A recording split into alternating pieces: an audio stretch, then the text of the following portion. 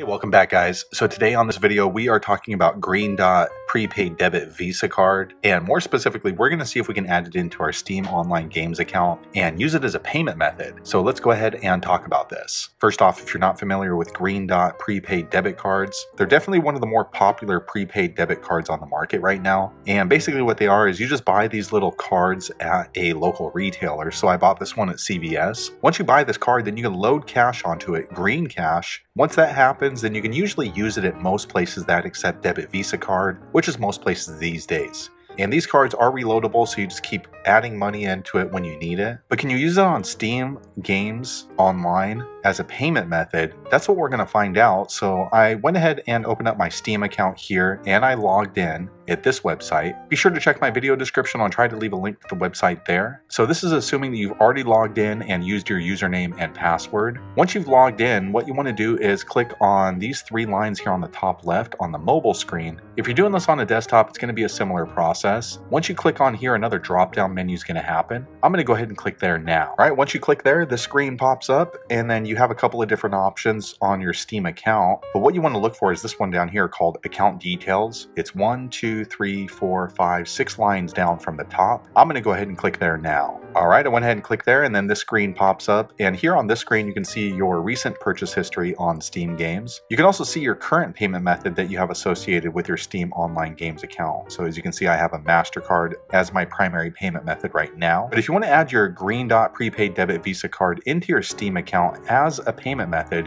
you want to click on this button right here. It's this blue line down here. It's called Update the Payment Method linked to this account. I'm going to go ahead and click there now. All right, I went ahead and clicked there and then this screen pops up and it shows your current payment method right here. What you want to do is click on the little arrow next to the number right here. I'm going to click there now and another drop-down menu happens that shows the different payment methods that are allowed. Next, you want to go ahead and choose Visa since this is a Green Dot Prepaid Debit Visa card. I'm going to click there now. All right, once you click there, next Steam is asking for the full 16-digit Green Dot Prepaid Debit Visa card number along with expiration date, security code, and billing information for your Green Dot Prepaid Debit Card account. So I'm going to go ahead and enter all that information in off screen now. All right, I went ahead and entered in all of the required information and then I scrolled all the way to the bottom and then this green button popped up called Continue. I'm going to go ahead and click there now. All right, and just a few seconds later, this screen pops up that shows your current payment method and it looks like yes, you can use your Green Dot Prepaid Debit Visa card on your Steam Games account as a payment method. As you can see here, the MasterCard is now updated to a Visa to match my Green Dot Prepaid Debit Visa card. So if you were not able to add your Green Dot Prepaid Debit Visa card into your Steam Games account for some reason, be sure to leave a comment below, let the rest of us know why that might be.